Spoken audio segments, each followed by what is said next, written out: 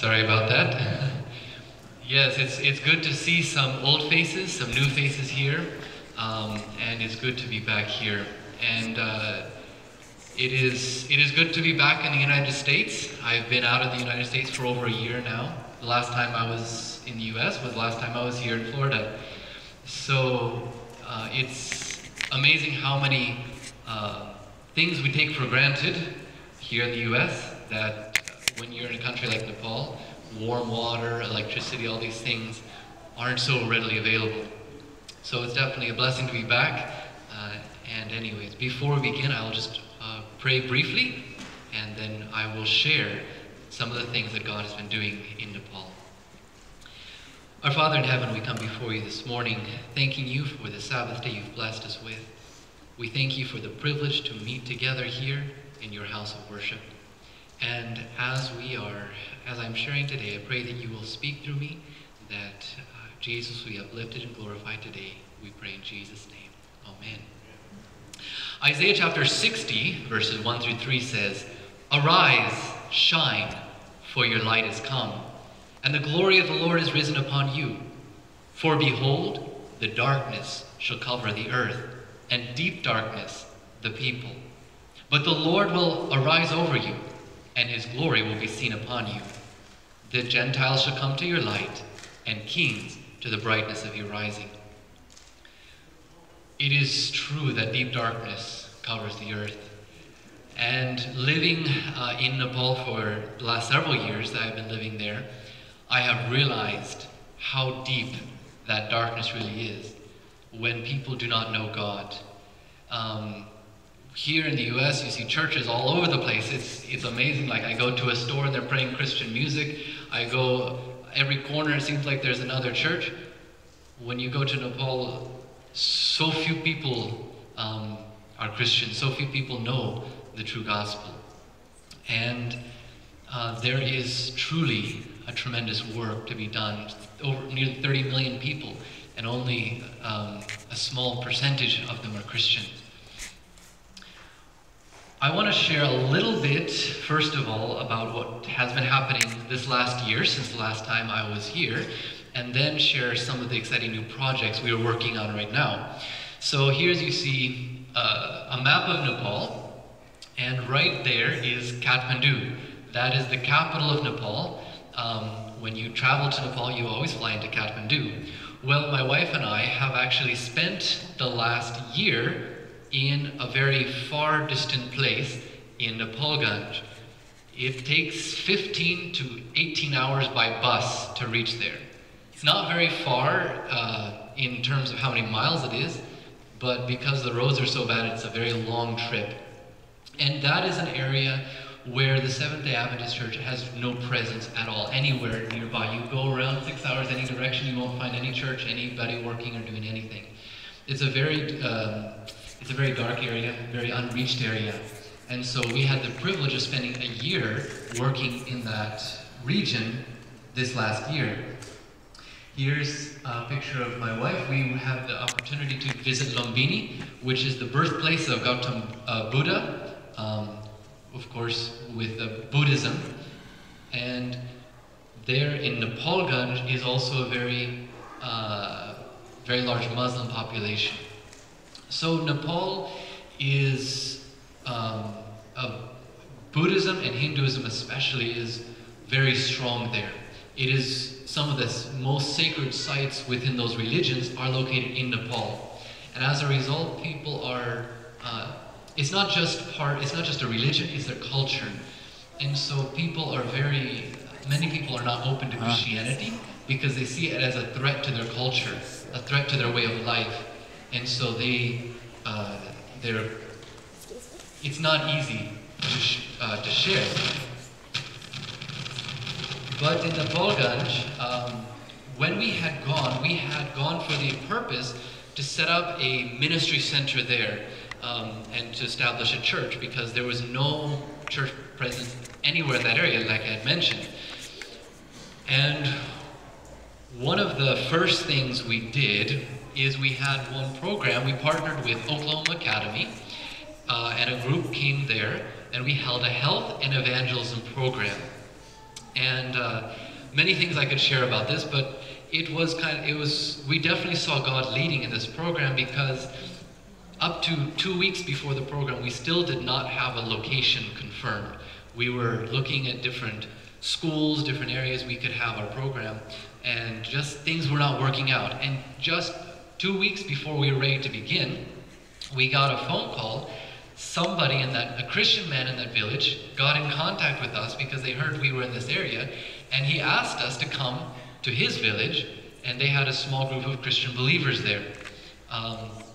And so we came, we met with them, and we saw this was the place that would be best for us to do our program. So the program had 3 main components. First was a health component. In the daytime, we did health expo, checking blood pressure, glucose, and basic health counseling, health screenings that we did. And then after that part, in the evenings, we had an evangelistic series.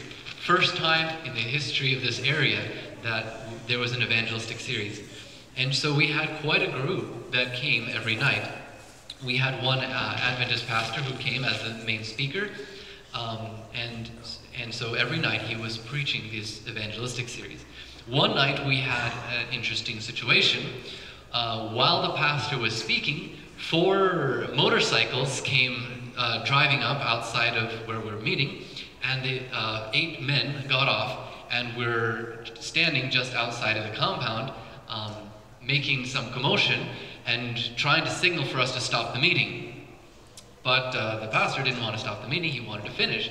So he finished the meeting, and once he finished, these men came up to him quite angry, quite aggressive, and were confronting him. Why are you doing this? Who are you? Who are you with? Now, what we had feared is that this group, the Hindu party, was sending people to come to shut down our meetings. Well, it actually turned out these weren't Hindus, these were Christian pastors. And they were very angry that we were doing this Christian work in this community, because we were Seventh-day Adventists. And so that is what we found out, is that our obstacle, the opposition, did not come from the Hindus, it came from the Christians in the community. And so after meeting with them, they went around the village and were telling, oh, don't listen to the people, these people, this is not a true religion. And then they were saying, oh, these people will come and take your children and take their organs, and all kinds of things they were spreading around the village. But the amazing thing is that a few Hindu people that were in the meetings were actually defending us against the Christian pastors. So we saw God's hand working, we saw the enemy working. And in the end, by God's grace, we were able to start a small church plant. Here is a picture. It was a tiny little room. We were meeting, sometimes up to 20 people meeting in this small room. And we have been continuing that up till today. Here's another picture of some of that group. Now, when we had gone there, we had some plans to do some English classes, tailoring classes at kind of an outreach center there in Nepalganj. And we were working as an NGO, an organization. But just within a month or 2 after this program, we had some problems that arose, because in the country, with the new constitution, religious liberty has been hindered a little bit compared to what it was before. There was about a period of 6 years in Nepal where there was no definite constitution, and there was quite a level of religious liberty. We could go and preach evangelistic series, we can do a lot of these things with no problem. But now they are trying to stop that, because, like I had mentioned earlier, they see as Christianity as a threat to their culture, a threat to their way of life, and so they don't want Christianity to spread, because they see Christianity spreading in Nepal. So now, as an organization, you cannot do any kind of religious work. You can't even have a Bible in your office. And so it's made it very difficult for us how to work now, because everything that we had been doing now all of a sudden became illegal for us to do. So we have been praying, how can we work in a way that's not illegal, that won't cause us problems, that we can continue doing openly. The thing is, it is not illegal to go to church. It's not illegal to practice your faith, but it is to try to share your faith in evangelism, and especially as an organization. So we have been praying, how is it that we can reach the people of Nepal? And so just recently we came to the conclusion that the best way is to use a business, because as a business you can do certain work for profit, and there's no limitation. There's no hindrance to that, because it's for profit. You're not trying to say, oh, I'm doing this social work, but then trying to convert people on the side. And so as a business, it's we have much greater freedom for that. And I'll share a little bit more in the future. But what we have realized is that now is the time for us to work to reach Nepal, because we don't know how long even this level of freedom will last. It wasn't too many years ago that there was very severe persecution against Christians in Nepal. And we believe that we have a window. We had 6 years before, and that window has closed, and now it's a little more difficult. But we still have a window. We still can work. We just have to work carefully and wisely in our work. But we don't know how much more that will last. We don't know when rules will become even more strict in Nepal. And so that is why right now I have a great burden for this work. That we can't wait 2 years, we can't wait 5 years, we can't wait 10 years, because time is short. And this religious freedom that exists in Nepal may not last forever, because many people want to make the country a Hindu country as it used to be. So with that, I want to share just briefly some of the things that we have, some of the ministry projects that we have been working on. First of all, as I had mentioned last time I was here, we are being involved in television ministry. Because what we realize is in Nepal, there are so few people who can actually do ministry. So few trained workers who can preach and teach. And there are so many places in Nepal, and so many of these places are difficult to reach. The transportation is very poor and inexpensive. So if you're going to go out to a village to do ministry there, it's very time consuming. And with so few people to actually do the work, it'll take forever for this work to go forward. But with television, one person can speak and it can go to millions of people, because so many people, even the poor people, have televisions in their homes.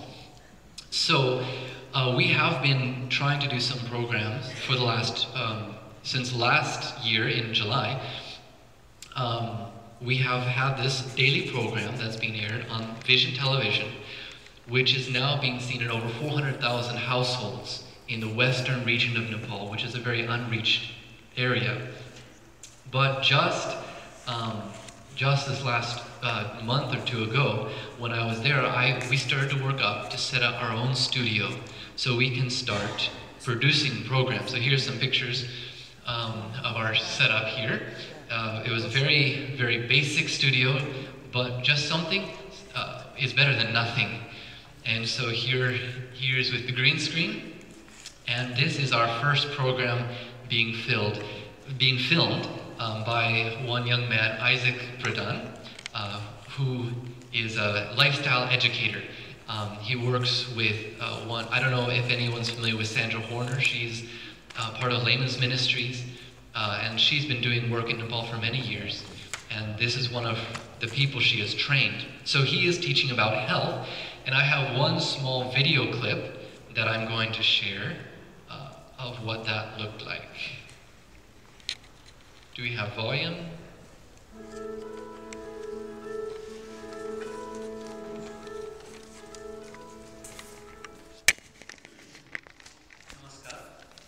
फेरि तपाईहरुलाई स्वागत छ।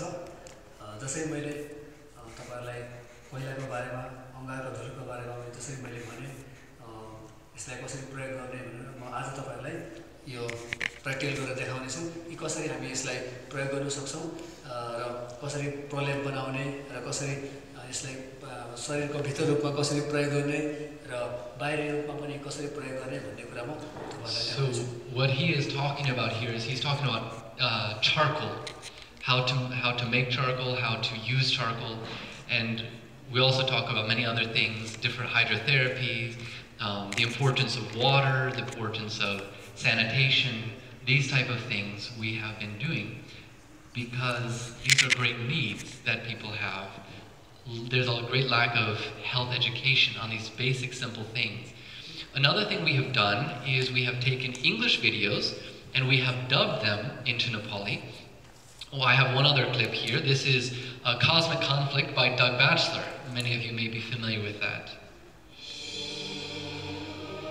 हाम्रो वरिपरि असल र शैतानिक शक्तिबीच कुनै प्रकारको युद्ध चलिरहेको छ भनी सम्भवतः संसारका प्रत्येक व्यक्तिले अनुभव गरेको छ।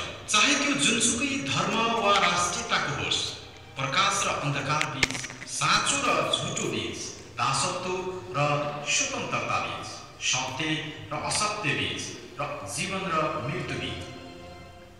And so through these different ways, either dubbing the English videos or and more of the the Bible messages or also the health messages, we're trying to get as many resources as possible for the people of Nepal. And this has been showed now many times in the television program. We've also done the Revelation Bride, Beast in Babylon by Amazing Facts as well, final events, and those type of things. Now, just 2 months ago, we had a new addition to our team, Marsh and Monica Chowdhury. He's actually my brother-in-law. A miracle how God worked this all out, because he was considering going to like the UK or to Canada to work because his wife is a nurse, and in India they were, it's very difficult for them to make money as a nurse, especially. They wanted to have some money so they can send their son to an Adventist school, those type of things. So they were praying about what to do. We told them, we have a lot of work here in Nepal. Would you consider coming? And so he was praying about it back and forth. Finally, he saw God's hand leading, and so he decided to join our team. And so now he is there in Nepal as kind of managing the ministry work. And the advantage is he is a Nepali person, so he speaks the language, he knows the culture, and so he can be much more effective even than myself. I don't know the language so well, I'm trying to learn, but he can be much more effective in working and reaching the people.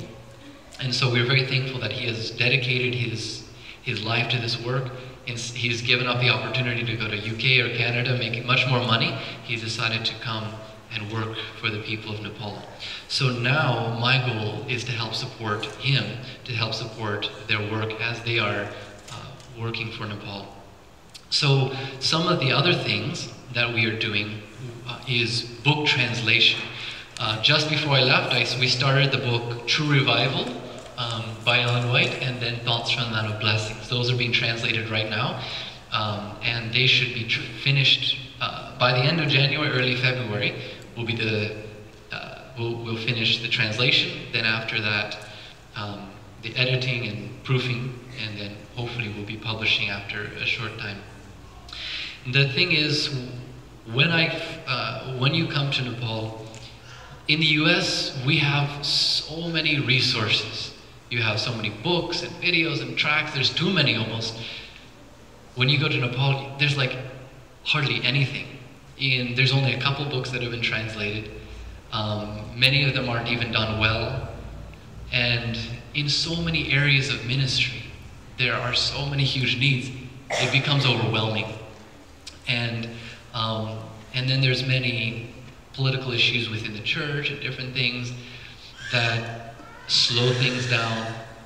And sometimes it can be discouraging. But then when you look back, you see how God is working. You see how God leads in small areas. You see that God is in control. And because if you feel, oh, this is my work, it's my responsibility, it can get overwhelming. It can get discouraging. But when I realize that it's not my work, it's God's work, He's in control, He's raising up people. When I talk with other people who have the same burden as I do, other people I meet who are also trying to work for Nepal, it's an encouragement to see things are getting done. God is working. And really, there's no limit to what God can do. What is lacking is people. Really, money is not even an issue. God can give all the money in the world. what is lacking is people. People who will give their lives to service for God. People who will work for God.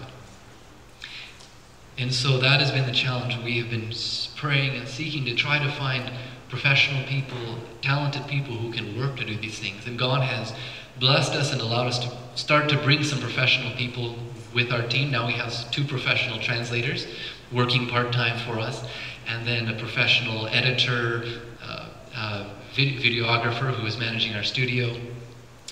And now we're on the lookout for people with graphical skills, because that is our next project we've been working on, is the website. What we want to do is make as many avenues, like website, publishing, and videos, that for people to be reached. Because in these areas, almost nobody's doing anything in Nepal. Like,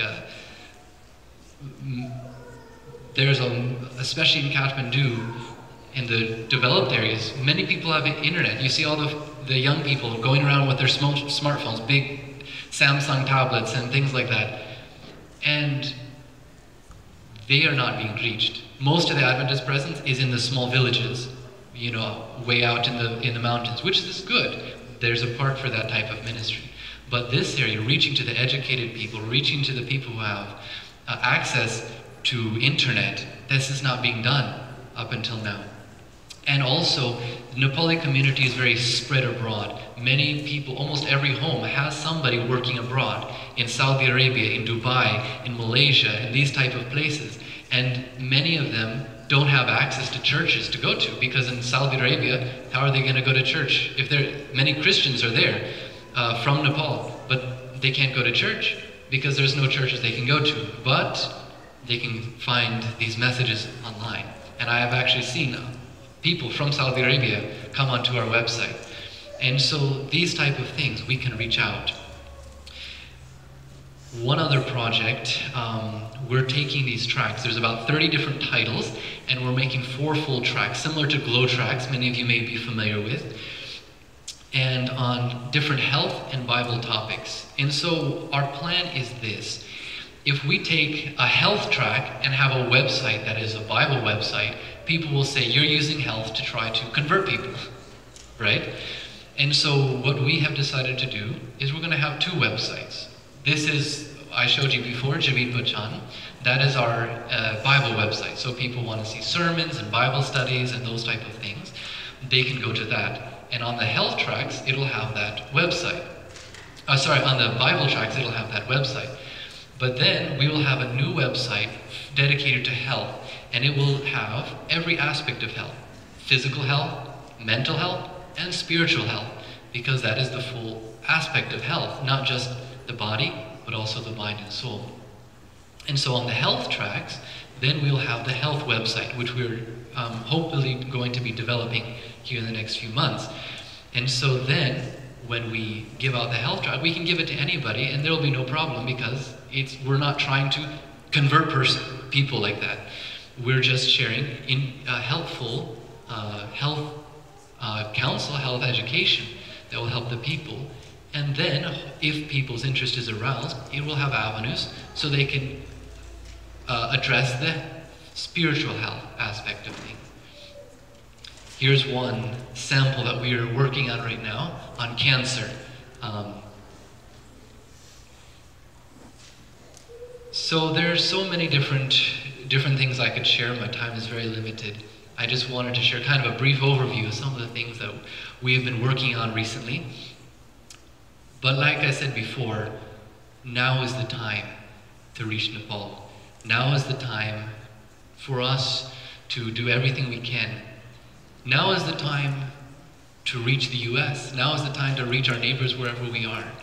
Because as we look out in the world, this world is in a bad shape. I'm sure we are all very aware of that.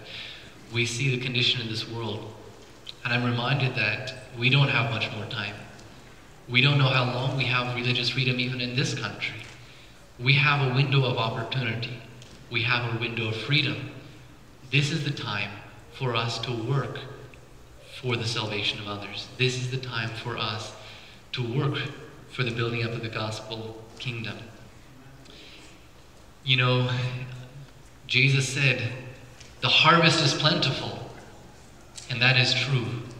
The harvest is plentiful. Wherever you see in this world, you see there's such a need. And many people are just waiting because they haven't heard, they haven't had the opportunity. They're waiting to hear. But then Jesus also said the laborers are few. And that is really the problem that we face. The harvest is plentiful, the laborers are few. My encouragement to you today is that you think about, how can God use me? Because God needs you. He wants to use you. You don't have to go to Nepal. You don't have to go to Africa. Maybe God is calling you to do that. But God has a work for you to do wherever you are, wherever you may be. It may be in your office, it may be in your family, it may be in your neighborhood. God has a work for you to do. And so I pray that seeing a little bit of the things in Nepal will inspire you and challenge you to even be active wherever you are, because time is short and there's many people waiting to hear, waiting to receive the message that God has blessed us with. Thank you very much, and let us pray as we close. Father in heaven, we thank you for the great privilege you have given to us in knowing the truths in your word. You have set us apart as Seventh-day Adventists as your messengers in these last days. And Lord, we have been reminded of the great needs around this world. And I pray for each one gathered here that you will impress upon their hearts what you're calling them to do. That you impress upon their hearts what they can do for you to reach others for the kingdom of God. We desire to give our lives to you, to your service. We pray that you will fill us with your Spirit. And now, as we are preparing to take part of the communion service, prepare our hearts and minds. We pray that all these things in Jesus' name. Amen.